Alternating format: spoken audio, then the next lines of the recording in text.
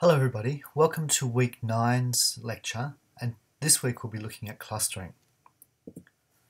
So tonight we'll be looking at an introduction to clustering, then we're going to look at two really important concepts in clustering, and these are similarity and distance, and they're really just two sides or different sides of the same coin. Then we're going to look at two clustering algorithms. Actually, we'll sneak a few more in there, but the first is hierarchical clustering and the second is k-means clustering.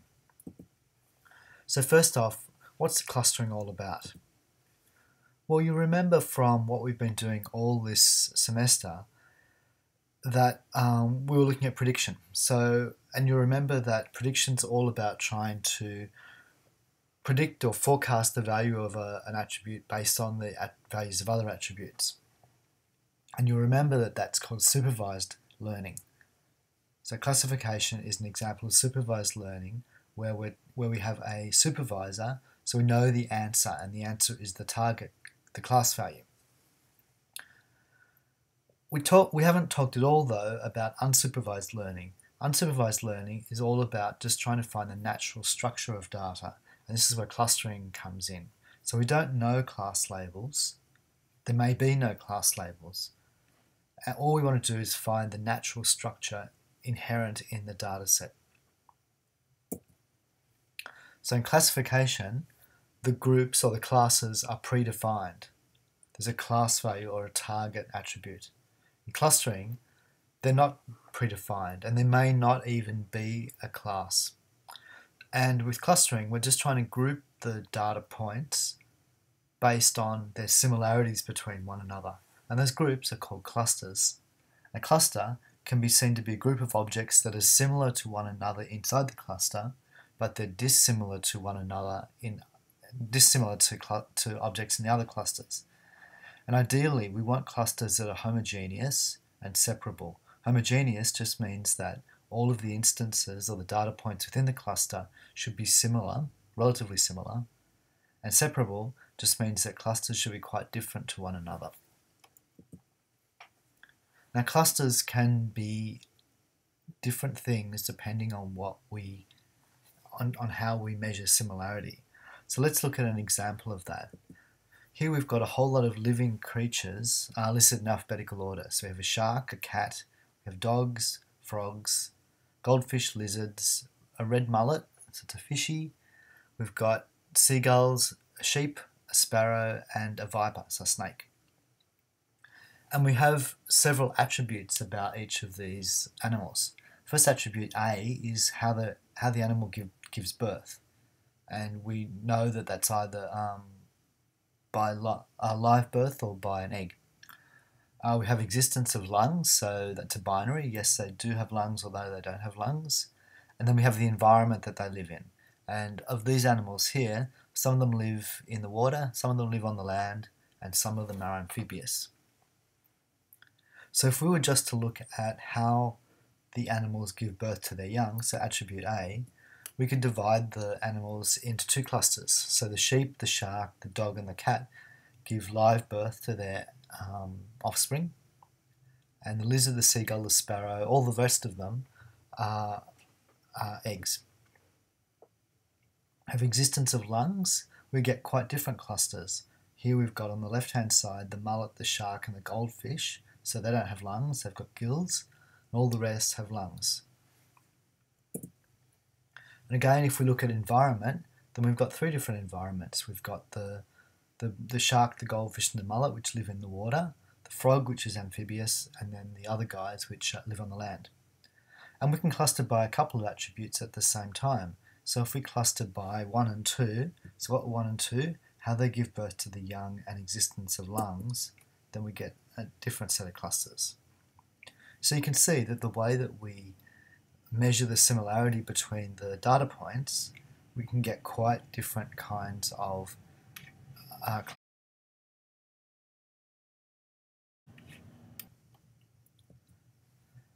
If we visualize clusters, we can see there's different kinds of clusterings we can get. So on the bottom right, you can see that we have a whole lot of little homogeneous round clusters.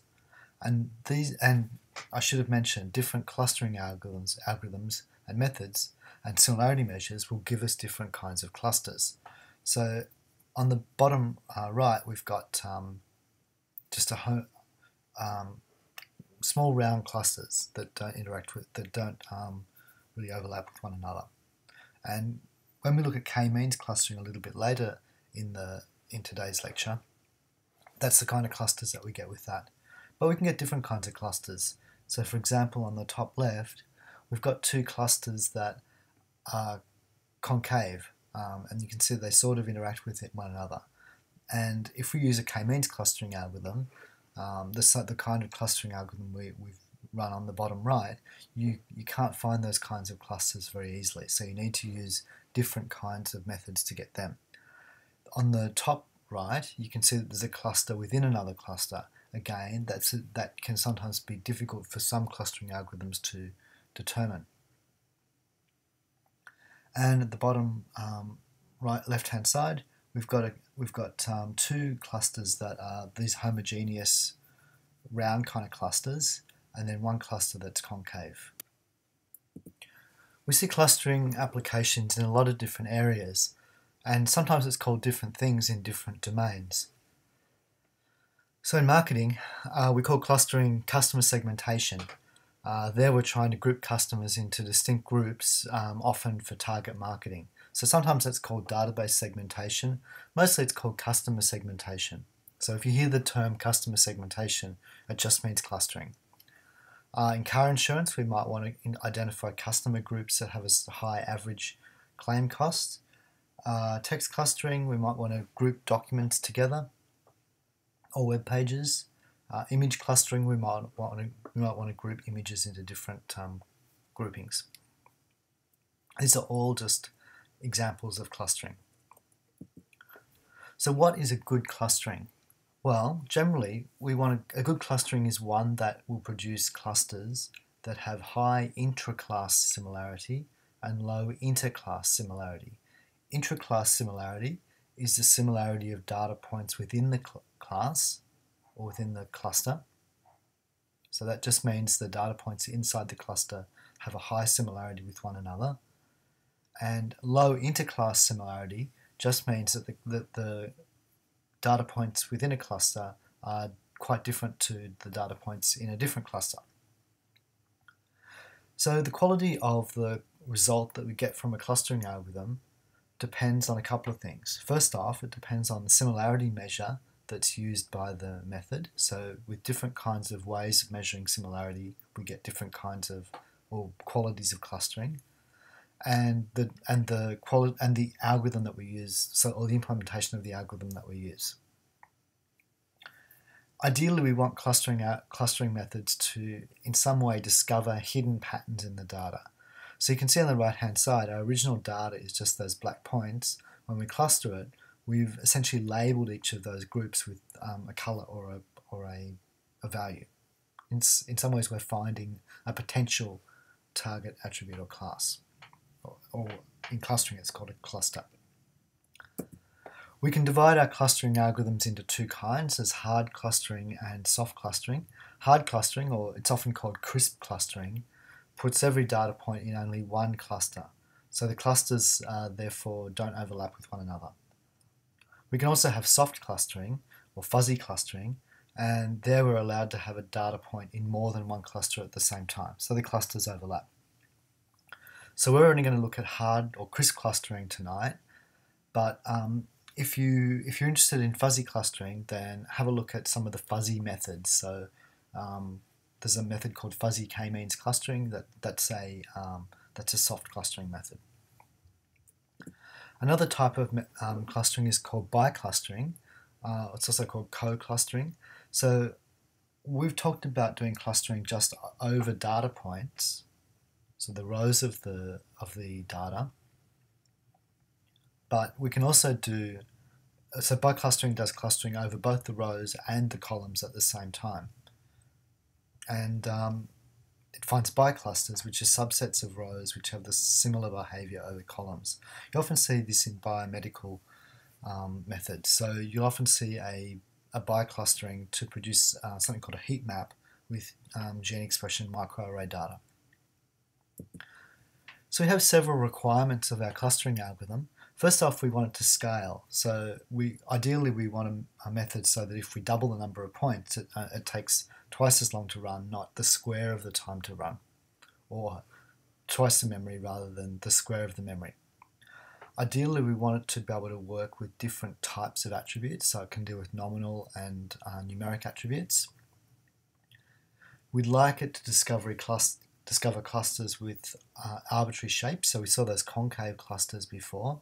We don't always need to do that, but sometimes we do. This is often important in image processing problems. So in image processing, often you want to cluster pixels so that you find lines, because lines will tell you where tables are or where walls are or where the floor is. We probably want our clustering algorithm to have minimal requirements on domain knowledge to set the input parameters of the algorithm, but it's good to use it if domain knowledge if it's available. We'd like it to be able to deal with noise and not be misled by outliers. We'll see in a little while that k-means clustering can't deal with noise and outliers very well. Ideally, we'd like it to be insensitive to the order that we give the input records into the algorithm. And again, not all clustering algorithms are insensitive to that order, to that input order. We'd like it to deal with high dimensional data. And again, not all algorithms or distance measures can deal with high dimensional data. You'll remember that we had the curse of dimensionality, which means that distances don't behave intuitively in high dimensional spaces, and we have problems with clustering algorithms for that reason. We might want to incorporate user-defined constraints, and ideally we want it to find clusters that we can interpret and understand. And that can often be difficult when we have high dimensional data. One of the most important ideas within clustering is similarity in distance. So if you think back to what we're trying to do, we're trying to find clusters where the distance between data points within a cluster is small, so high similarity or low distance within a cluster, but low similarity and high distance between clusters. So distance and similarity are really key ideas with clustering. So if we're trying to measure the distance between items, we need some way to measure, so to group the items, we need some way to measure the distance between them. So distance and similarity are just inverses of one another, so we really only need to talk about one at a time. Often we're going to represent our data points as objects in attribute vectors. So you can see on the left-hand side we've got an employee database, got a whole lot of employees with different attributes.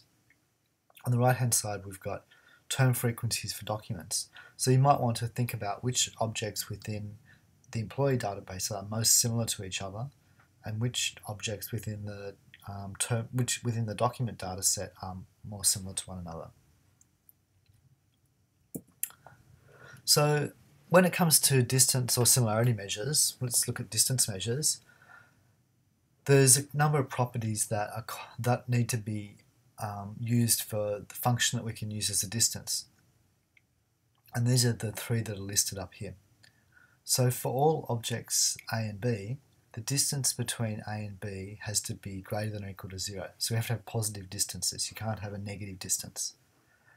And the distance between A and B has to be the same as the distance between B and A. Otherwise the universe breaks. We can't have distances that are further one way than the other. For any object A, the distance between itself, A and A, or it in itself, has to be 0. Otherwise things don't work very well. And the last one is called the triangular inequality, and it says that the distance between A and C has to be at least less than or equal to the distance between A and B plus B to C. So B is a point somewhere in between them, but maybe not exactly in between them. So it just means that distance between A and C can't be any more than the distance between A and B and C. So there's several common distance measures that are used, and we'll just go through each of those. The first is Manhattan distance. So in Manhattan, we moved by streets and avenues. You can't move diagonally. So this Manhattan distance is trying to take that idea. So the distance between vector x and vector y is the absolute value of the distance between x1 and y1 plus the absolute value of the distance between x2 and y2 and all the way up to xn, yn. So it's just it's the distance moving along streets and avenues. Next one is the Euclidean distance. This is you would be really aware of this one. All this is saying is that it's the normal distance as a crow flies, and we've seen this lots of times. So we just have the difference between each of the x1, y1s, square them, and then take the square root of the sum of them. So this is just the normal Euclidean distance that you would have learnt in high school. Another one that we sometimes use is the cosine similarity. Well, the distance there would be 1 minus the cosine similarity between x and y. And the cosine similarity is defined as you take the xi value times the yi value, sum them, and then divide by the square root of the squares of each of those. And it's called the cosine similarity because it's essentially it's related to the cosine between the two vectors x and y. So if you draw x and y, you take the cosine of the angle between them. So if the angle between them is 0, so if x and y are the same, then the cosine of 0 is 1, so that means that they're totally similar. And if they're totally at 180 degrees, then it will be 0.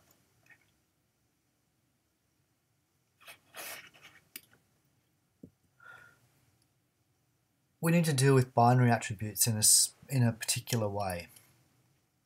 So what I'm showing here is a contingency table for the binary data. So we've got object I and object j, and so object I can take the value 0 or 1, and object j can take the value 0 or 1. So what we've got here is just A, B, C, D. So A is the number of ones that object I has in common. Value B is the number of times that object j has the value 0, but object I has the value 1. C is the number of times that object j has a 1, but object I has a 0, and D is the number of times that object I and j both have the value 1. So when it's symmetric, we can have a simple matching coefficient. So the distance between I and j. So I and j can be a vector of bits. That's how we can get A, B, C, D more than 1.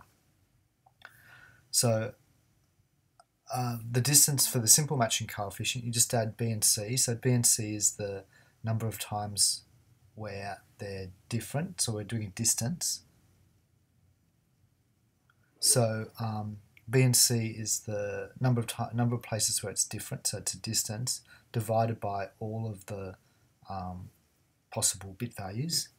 Jaccard coefficient is similar, except we don't worry about the cases where they're both 0. So we're really only interested in the cases where they're 1s, and sometimes we need to do that if it's invariant. Let's look at an example. So here we have 3 data points: Jack, Mary, and Jim. And we've got gender, which is male and female. We've got fever, cough, whether someone has a cough, and then the values of 4 tests. Gender is a symmetric attribute, so we're just going to ignore it for the time being. And the remaining attributes are asymmetric. So let's just look at fever, cough, test 1, test 2, test 3, and test 4. So we're going to let the values y and p equate to 1, and the value n and 0, n is going to be 0. So we can get a distance between Jack and Mary. So the distance between Jack and Mary is B. So B is the number of places where Jack is 1 but Mary is 0. And there's no cases where Jack is 1 and Mary is 0. So that means B is 0, so that's why the 0 comes there. C is the number of places where Jack is 0 but Mary is 1. And Jack is 0 but Mary is 1 test 3 is an example of that. So that's the only one. So that's why we have a 1 there. Then we divide by A plus B plus C. A is just the number of places where they're both 1, and you can see fever, test 1 are the two. Fever and test 1 are the two places where they're both 1. So that's where we get the 2, and the B and the C we know already. So if we have 1, so 0 plus 1 is 1, divided by 2 plus 1 is 3, so 1/3 gives us 0.33. So that's how we get that. And we can work out a similar thing for Jack and Jim and Mary. And this is it gives us a similarity between the, distance between each of the examples, or dissimilarity. Sometimes we want some attributes to count more than others, and we can do that fairly easily by just adding a weight to the distance measure. So the example with the Euclidean distance, would be to just put a W1 to a Wn before each of the attributes. And then if we don't want the attribute to count, we set the W to 0. If we want it to count a lot, we can set it more. If we have categorical attributes, then we can use a simple matching. So if the distance is 1, if they match, otherwise 0. Or we can convert the nominal attribute into a binary attribute, so that's called binarization. You know all about that from your assignment. And then we can use a usual distance measure. And if all the attributes are nominal, we can divide by we can normalize it so that it's a bit easier. Often we want to normalize our values, because if you think about the way that the distance measure works, if we have one attribute that, say, is someone's salary and is measured in hundreds of thousands of dollars, tens of thousands of dollars, compared to someone's height, which might be measured in just a few meters, then the distance between their measurements in their salary is going to be much more than their distance in terms of their height. And that means it's going to contribute more to the distance and to the clustering. And usually we don't want that to happen. Usually we want each of the attributes to have an equal contribution to the distance measure. So to do that, we should normalize our attributes. So we know about normalization from, I think, week 3. So here we've just got the min-max normalization that we saw before. So x minus the min of x divided by max x minus min x. So there we're normalizing the values from min and max x back to 0 and 1. Here's an example. So on the left-hand side, we've got some data points, and the ones that we're interested in. So gender's not a problem. We're just converting that to 0s and 1s. Age, the lowest age is 27, and the highest age is 52. So we can normalize. So we can do a min-max normalization, and you can see on the right-hand side we get our normalization of age. So 27, the lowest value becomes 0. 52, the highest value becomes 1, and the others are spaced inside. And salary is the same. So the minimum salary is 19,000 and the maximum is 100,000. So when we do min-max normalization on our salary, then we get that. But you can use other kinds of normalization as well. You can do the z-score normalization, or the logs and the sigmoid ones that we saw in class earlier.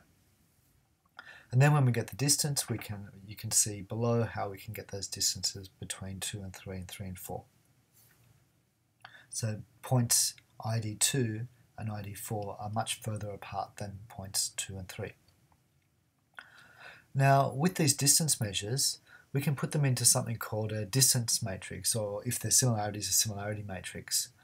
And all we do so for example, in what we've got here, D21 is the distance between item 2 and item 1. And of course it's a symmetric matrix because we know that the distances between 1 and 2 have to be the same as the distances between 2 and 1. The values along the diagonal have to be 0 because we know that the distance between a point and itself is 0. So distance matrices are often used in clustering, and we'll see that in KNIME a little bit later. So here's an example using term similarities in documents. So we've got a data set here with 5 documents, and we've got some value of essentially a frequency for each of the terms. Using our we can create a similarity matrix using the similarity function, as we can see on the bottom right. Often what we want to do is take thresholds of those. So for example, we could take a threshold of 10, and then if any similarities above 10, we make it a 1, and any similarities less than 10, then we set it to 0. And the benefit of doing that is that we can then visualize the data. So here's that same thresholded similarity matrix, and we can draw a 1. So we've got our data points, they're those blue dots, and if there's a 1, then we draw a line between those data points. And you can see this is a way to visualize our data. The other idea that's quite important in clustering is this idea of centroids, medoids, and representative points. Centroids is the point at the middle of a cluster. So it may not be an actual point, it's just the middle of the cluster. So in the picture at the bottom, the red dot is the centroid. So you can see all the little green dots. They're the data points, and we've got 2 clusters, and the centroid, the middle point of the cluster, is the red dot, but it's not necessarily, or at all in this case, a real data point. Medoid is a similar idea, but it's an actual point in the data set. So I haven't shown them there, but the medoid would be one of the green dots close to that red dot, the one closest to it. And representative points are points around the cluster that are representative of the cluster, and they're needed if we have clusters that aren't round. The reason we have centroids and medoids is partly they're used for clustering, but once we've found a cluster, then we can use the centroid as a pseudo data point that represents that cluster. So if we want to reduce the number of data points, then with clustering we can use the centroid. Now, we know about how to find the distance between data points, but we often need to understand the distance between clusters. And there's several approaches for finding this. And the first one is called single link. So single link is just the distance between 2 clusters. The single link distance is just the shortest distance between the 2 clusters. So the smallest distance between points in the clusters. And you can see it in the diagram at the bottom. Another way of measuring distance between clusters is complete link, and that's the longest distance between the points, so the distance between the 2 furthest away points. A third way to get the distance between clusters is the average link, and all that is we work out all the possible distances between points, and then we average it, and that gives us the average link. And finally, we can take the distance, the centroid distance. So the centroid is just the average point of the cluster, as we saw before. So the centroid distance is just the distance between the centroids. So there's several different kinds of methodologies for doing clustering. The first one we're going to look at is hierarchical clustering. Hierarchical clustering creates a tree of clusters and subclusters, and that's called a dendrogram. And there's 2 main approaches to hierarchical clustering, which are analogues of one another. So the first is divisive hierarchical clustering. The idea here is that we start with all of the examples in a single cluster, and then we break that cluster into multiple subclusters, and then we break those ones up into multiple subclusters, and we keep on doing that until we get every data point in its own cluster. The other way, so it's a top-down approach. The other approach is agglomerative clustering, and there it's a bottom-up approach. So we start with every data point in its own cluster, and then we merge clusters as we go. And eventually we end up with we just have one cluster with all of the data points in it. So that's hierarchical clustering. We'll see how it works in a minute. The other approaches are partitional clustering. So here we start with k random centers, and then we decide which examples to put in the clusters, and then we adjust that and iterate. And we'll see an example of that k-means clustering a bit later. Some other approaches are nearest neighbour clustering, and another approach which is often commonly used, density-based clustering. Here we're trying to cluster data points so that the dense regions of the data space are clusters. And there's a method called expectation maximization clustering which essentially does that. So first off, let's look at hierarchical clustering. So clusters are created in levels. So we're actually creating sets of clusters at each level. Eventually we need to decide where to cut those so that we can choose the clusters that we're interested in. So as I mentioned before, agglomerative clustering, all of the items are each in their own cluster. We iteratively merge those clusters until we get them all in one cluster. It's bottom up. And divisive is the other way around. Initially everything's in one cluster and we just divide. So here's an example. So the top is agglomerative clustering. For some reason, hierarchical clustering algorithms always have ladies' names. So agglomerative clustering is called Agnes, and it's an acronym, which I can't remember what it is. And then there's divisive clustering. So that's the divisive approach is called Diana.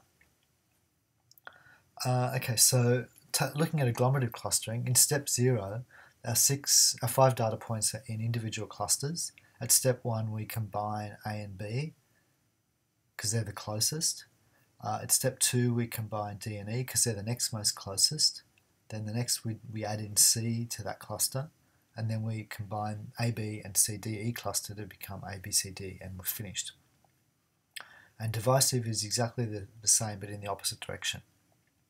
So what we end up with is a dendrogram, and that's just a tree structure which illustrates how the data points are related. So we have A and B close together, C and D close together, then C, D and E are next close together, then A, B, C, D, E, and then finally with F. So each level, if we cut it at each level, that shows the clusters for that level, and at the root we have one cluster, at the leaf we have the individual clusters.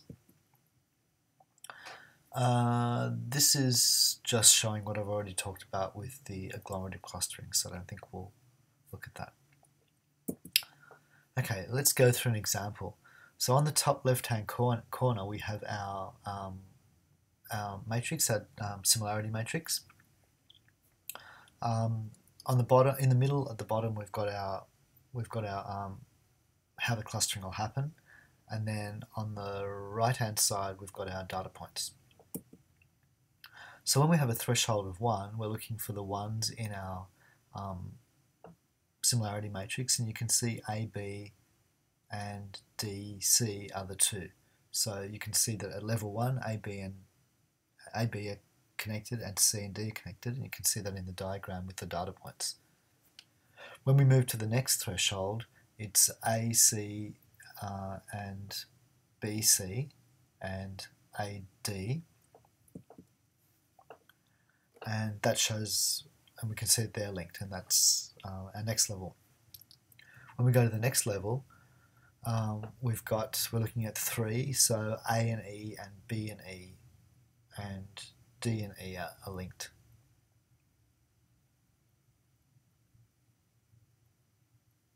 A, E, B, E and D, E. You can see that's where those green lines are. And then we can go to the next level, which is 4. Now we're interested in B and D, but that's not giving us any, we're already in one cluster now. And finally, at similarity of 5, we've got C and E. But again, we've already got our one cluster. With a divisive approach, we can go the other way around. So we start off with one supercluster, and then at each we work out which way is the best place to split. So because we're dealing with distances between clusters, we need to think about whether we want single link, complete link, or average link for use in the hierarchical algorithms. We can do hierarchical clustering in KNIME quite easily, so the most straightforward way is to use the hierarchical clustering node. And we can set the number of clusters in that node all that does is it specifies the level of the dendrogram to write out as clusters in the output.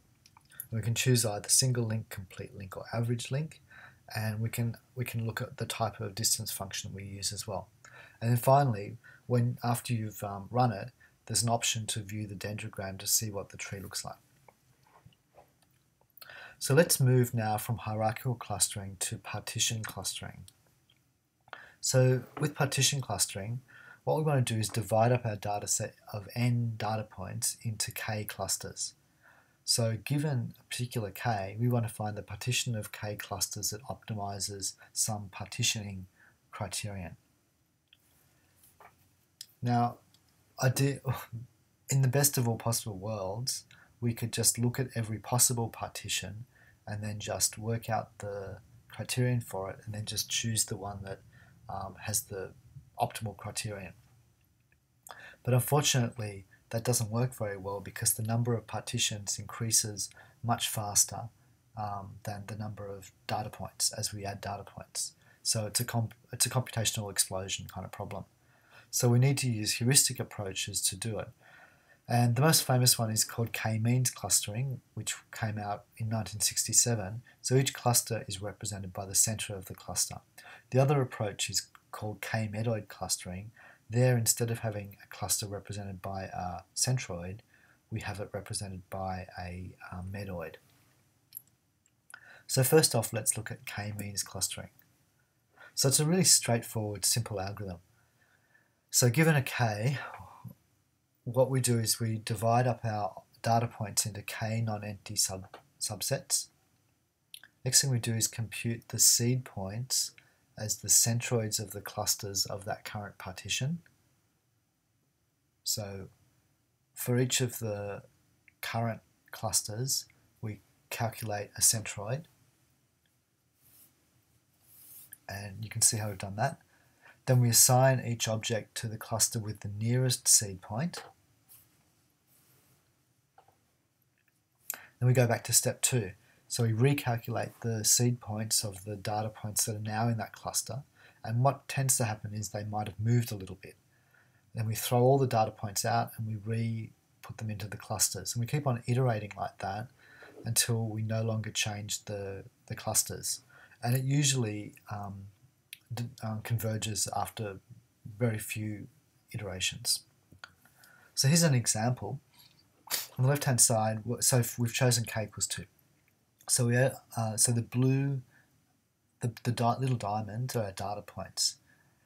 So we choose 2 initial centroids, so they're those red dots, and we assign the objects to the cluster that are the most similar. And you can see in the middle diagram on the top row, that's what that clustering has done. Then we update the cluster means based on the data points that are in that cluster. So you can see on the top right hand side, for the light blue data points, we've found a new centroid, and you can see that it's moved quite a lot from the diagram on the left hand side. We do the same thing for the other cluster, and you can see that centroid has moved as well.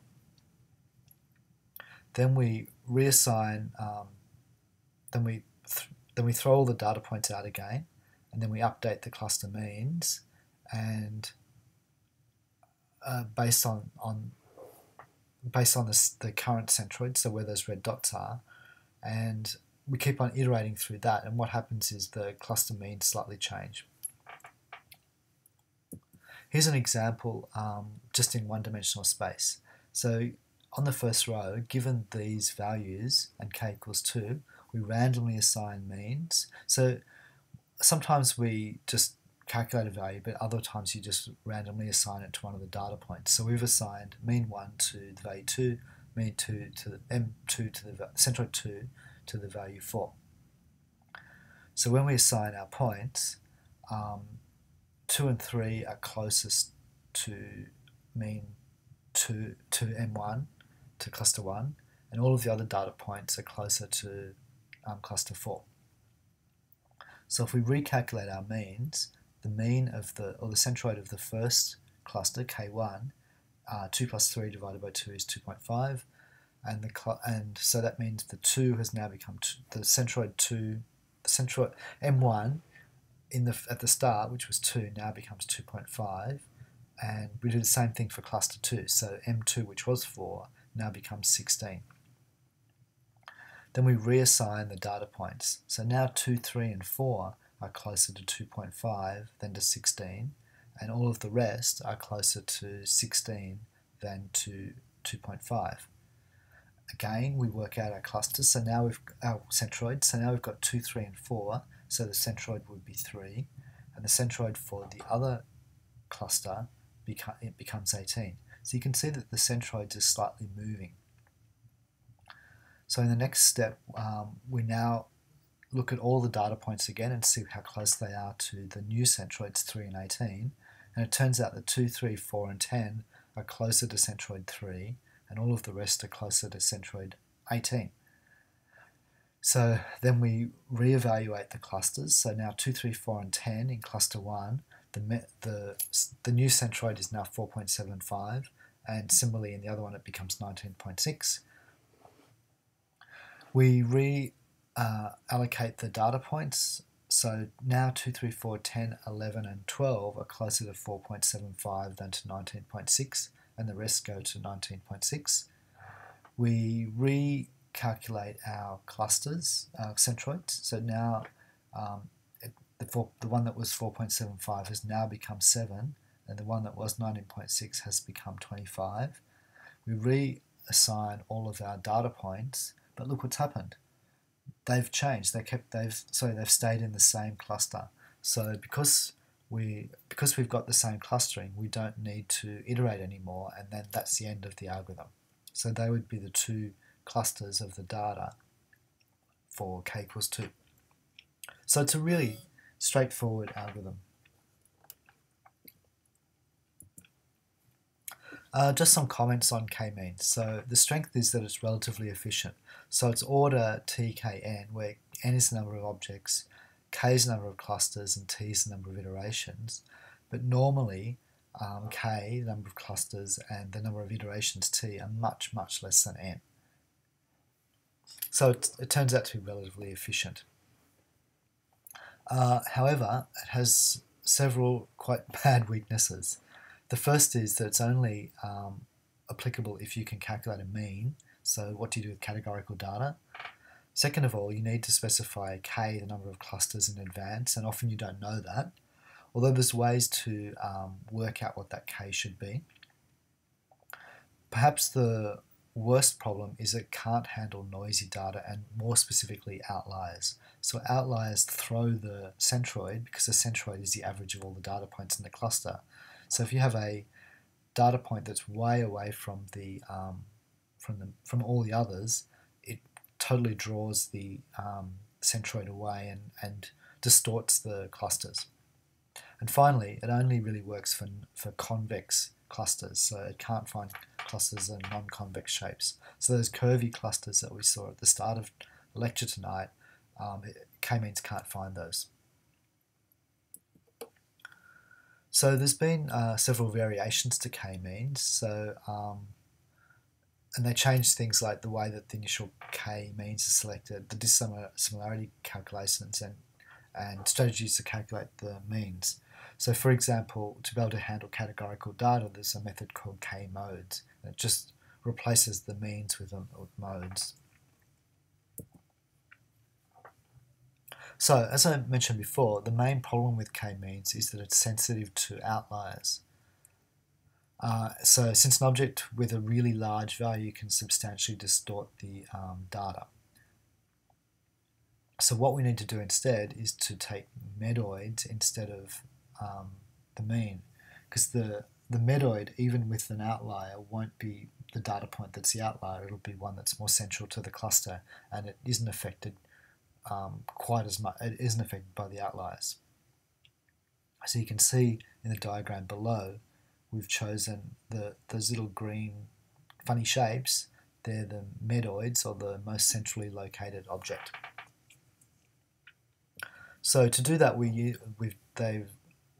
there's a thing called k-medoids clustering, or PAM, partitioning around medoids. So it's a similar kind of idea to k-means clustering. So it starts from an initial set of medoids, and then it iteratively replaces one of those medoids by one of the other data points if it improves the total quality of the clustering. And so we need some measure of clustering, so we could measure the cluster diameter, for example. To give you a bit of a feeling for how it works, here's how it might work. So here we have our data points. We've chosen k equals 2. So we arbitrarily chose k an object as initial medoids. We assign the data points to those medoids, just like we did with k-means, and then there's a cost. So in this case, the total cost is 20. We randomly select a non-medoid object. You can see the little mauve data point at the very bottom. And then we calculate the cost of swapping the medoid with that one. If it increases the cost, then if the quality is improved, then we continue going around. And again, we keep on looping until nothing changes. So both k-means and k-medoid clustering are quite straightforward to do in KNIME. K-means is really straightforward. We just use the k-means node. If you read through the help for the node on the right-hand side of the workspace, you can see how to do it. Essentially, you just have to set the k. K-medoid's a little bit different, so it needs a distance matrix to be calculated. So you need to calculate that a little bit different. So to do that, you have a distance matrix calculate node that you link to your data. So your data goes into the distance matrix calculate, and you configure it so that it has a particular distance function and approach.